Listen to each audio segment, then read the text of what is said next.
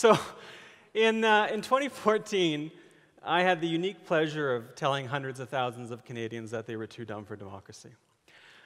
My work was featured in an episode of CBC Radio's Ideas, and so for 59 minutes or so, listeners were taken on this journey through the many ways that we fail to live up to the ideal of the rational and autonomous political decision maker. For that hour, I guided them through this exploration of the many ways that we screw up. You know, the ways that we manipulate ourselves or one another, the ways that we rationalize our way to deciding who to vote for or what to think about an issue. Now, so I listened to this episode at home as it aired, and when it ended, I sat down on my couch, and I turned off my radio, and I poured myself a drink, and, you know, 2 fingers, and I waited. I'm a writer and an academic and a public intellectual, and so, you know, I've been called a lot of nasty things, and I had just got done telling a lot of people that they were too dumb to do something they'd been doing their entire lives, and that they were expected to keep doing, and so I thought, okay, well, here it comes. You know, because in the past I've been called a lot of nasty stuff. Dumb, partisan, stupid, ugly, mean, and that's just from my fans. And one reader actually once wrote in to say that she hoped I had so much in student debt that I'd have to write these articles for the rest of my life to pay it off. So I went to bed that night, you know, waiting for the worst. And I wake up the next morning, and I go over to my email, as I do, and I hold my breath, and I open up my computer, and I read the first email. And there it is, this glowing review. I wasn't used to it, so I read the next one, another glowing review, and another one, and another one. All these praiseworthy, encouraging, really kind things. So I couldn't understand. I didn't know what to do. I wasn't used to positive feedback, and so I was like, I kept reading. And then I came to it, the Rosetta Stone that unlocked the mystery of why everyone was being so cool about being critiqued. Dear Dave, it read, I really enjoyed your episode of Ideas last night about why we're too dumb for democracy. I know just the person you're talking about. My neighbor. So what people had done was exempted themselves from my critique of the bad political decision maker. Because, of course they did, right? It's easy to criticize others. It's hard to criticize ourselves, so it wasn't surprising that people had thought that I was talking about someone else. But the truth is we're all bad political decision makers. All of us. You and me and your neighbor and your friends and your families and your lawyer, your doctor, your member of parliament. But the question is why? Well, let's go back to the 18th century, to the Age of Enlightenment. This is when philosophers and artists and scientists cried, sapere ode, dare to know. So they went back to the antiquity, to the Greeks, and they looked forward to the future, and they painted this ideal of reason and rationality, and they thought of us as these dispassionate, calm, political decision-making machines. And then over the years, we came to buy that. That became our idea of what a good political decision maker was. That's what we thought we needed to strive for, and that's what we thought we could. We would put emotion off to the side.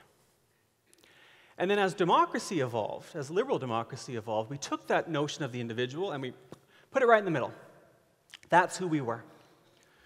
Now, liberalism from day one betrayed its own lofty ambitions, right? It excluded all kinds of people from public discourse, for instance, on the basis of race or gender, but it did establish this ideal of the good political decision maker. But they had it wrong. This isn't us. For one, we're not all white and wearing powdered wigs, but conceptually this isn't us. This isn't who we are. We're not the calm, dispassionate, rational, reasoning machines. No. We're passionate, and we're partisan, and we're biased, and we're prejudiced, and we get tired, and we get cranky, and we forget things. We didn't evolve to make good political decisions. This is us. What a mess, right? So don't get me wrong, we're impressive creatures, right? We can do impressive things, and we have. But we didn't evolve to be these rational, calculative machines that come up with political decisions. We evolved for a very different time, a very simpler time, a less complex time, not for this information age society where we're being constantly bombarded with all this stuff. But because we're clever, we're able to build out these institutions and practices and shortcuts that help us make decisions. For instance, I've written, can you see that? I don't know if you can see it. I've written on my hand some stuff that I thought I might forget. Huh? We call that a heuristic. But that's who we are. So even when we try to build out these practices, we still make mistakes. We're still subject to being hijacked, to sort of trying to rationalize these decisions, to use our emotion to reach conclusions. That's who we are. So we build these things out, but they're imperfect. So clever. But despite the fact that we haven't evolved to do this, we can still make good, rational, autonomous political decisions. That's still possible. But it won't come easily, and it won't come naturally. It's not the default, right? Especially given the environment that we live in. So in his book, The Organized Mind, the psychologist and neuroscientist Dan Levitin writes that in 2011, Americans took in about 5 times as much information as they did in 1986. 5 times. And that was in 2011. And the same is true of Canadians. That means that during our off time, just after work, we'd take in about 100,000 words or 34 gigabytes of information. It's a ton. It's about how much Netflix I watch in a day. And so we take in all this information, so by the end of the day, we're just like, we're so exhausted, we don't have any time to do political decisions. We don't have the time to really think this stuff through. And what's worse, the pace of our lives is unprecedented, right? You wake up in the morning, you hustle to work, you hustle home, you do your errands, you multitask all day long, you dart from Facebook message to Twitter notification to email to text to phone and back again. So not only are you exhausted, you've got no time.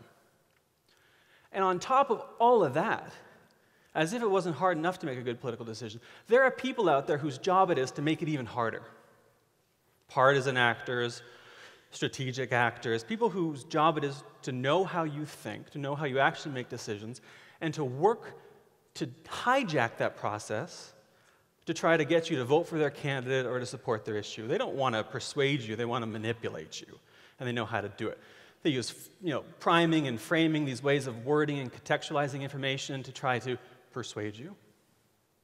And in the internet era, it's easier than ever. So that's what we're dealing with. So that's the bad news. Here's the really bad news. There's a reason I don't go last in these things. Everyone's been walking out the door like this. So historically, democracy has been a bad bet, a terrible bet. It takes a lot of effort, a lot of energy, a lot of time to build a system of self-government in which the people rule, and yet, like that, it can be gone overnight. In Athens, ancient Athens, democracy lasted for about 200 years. In the Roman Republic, which wasn't very democratic to begin with, democracy lasted for about 500 years. When that fell, the word democracy, if it was used at all, was a bad word. It referred to mob rule. By the 19th century, democracy had recovered a little bit, and you had these fledgling democratic states in the US and France and England, but they weren't what we think of as democracies. In Canada, we got universal democracy in about 50 years ago. That was when every Canadian of age was eligible to vote, except for those who were incarcerated. So we extended the vote to prisoners in the 1990s. But despite the fact that more people than ever are eligible to vote, voter turnout is low, especially among young people, and participation in self-government is even lower. Who cares? So what? Well, it took a lot of effort to get democracy, to get the rights and freedoms that we use to enjoy the lives that we have. People literally died to secure it. In parts of the world, they're still dying. And now democracy is under siege worldwide. The rise of authoritarians, populist authoritarians, alienation, apathy, inequality, deep frustration and anger. And so it's no surprise that in some countries democracy is stagnant, and in other countries it's in retreat. Not that I'm thinking of any countries in particular. I'm not here to editorialize. So what are we going to do when the crises really hit? When the worst of climate change, or nuclear proliferation, or isolationism, or nationalism, or armed conflict? What are we going to do then?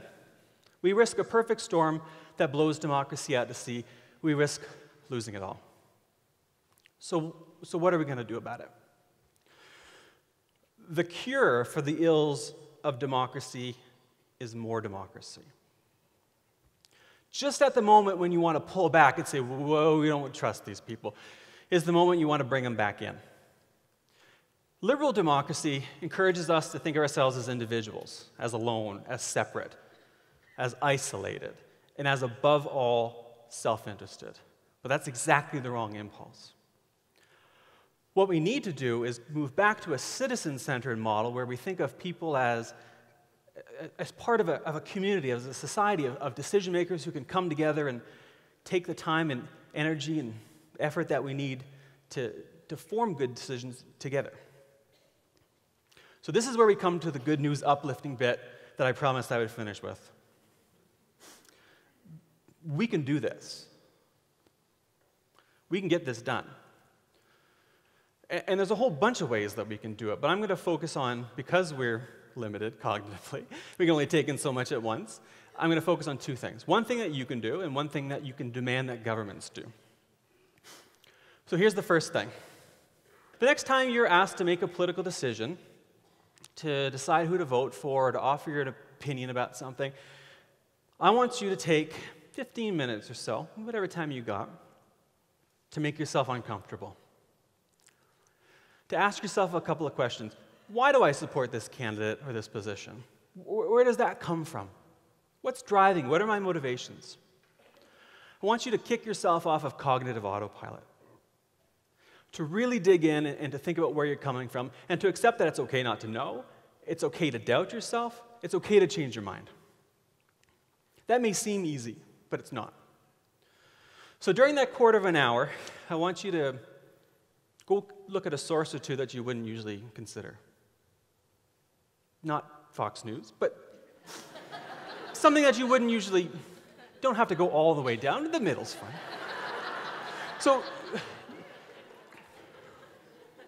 go talk to someone who disagrees with you, take their side of the argument, argue against yourself, challenge yourself. Accept that it's okay to be emotional when it comes to politics, because we're not reasoning machines, we're emotional too, and that's information, and that's wisdom, and that's telling you something. When it's all said and done, sit down and very briefly write out an account of what you believe and the reasons you believe it. In the future, repeat the process. Add a couple minutes. Carve out that space and that time to say, I'm a citizen, and I'm going to take this time to do my job, because democracy depends upon it. Practice it. Make it a habit. Now, that's what we can do as individuals. What about what government needs to do? This is what we need to tell government to do. The occasional town hall or knock on the door from a party who wants your vote isn't enough. Citizens need to be brought into the political decision-making sphere on a regular basis so that they can develop preferences, to communicate them to their representatives, and to see them expressed in policy and in law on a regular basis. There's a bunch of ways to do that. My favorite way is the Citizens' Assembly. A bunch of people come together, they learn about an issue, they deliberate with one another, they produce a recommendation, and they share it with their representatives or with their peers. And that way you build civic capacity and skills, and you create a good cycle of democratic decision-making. Democracy can't be taken for granted. Each generation needs to recommit to protecting the foundation upon which our common lives are built. Our reason, our empowerments, our freedoms, our rights. And even better, we need to extend that even further and to bring more people in. We can commit to doing that. We can commit to doing that by carving out the time and a little bit of energy we need to put in the effort to making good political decisions and demanding from government that they do the same. If we do that, we can get a better democracy. We may not have evolved to make good political decisions, But we can use our reason, our emotion, our institutions, our government to do just that if we're willing to put in the time and the effort. And in so doing, we might find that not only is our public life enriched, but our private lives will be enhanced and strengthened and secured. At the very least, we owe it to ourselves and to future generations to try. Thank you.